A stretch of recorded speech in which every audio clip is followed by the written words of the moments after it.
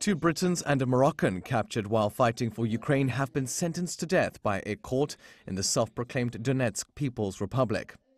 The court issued the sentence on Thursday, finding the three men guilty of, quote, mercenary activities and claiming that they attempted to seize power and overthrow the republic's constitutional order.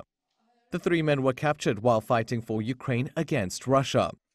The families of the two British men have insisted they are long-serving members of the Ukrainian military and not mercenaries, having lived in Ukraine since 2018. A spokesperson for UK Prime Minister Boris Johnson called the case a show trial, citing immunity guaranteed to combatants under the Geneva Convention.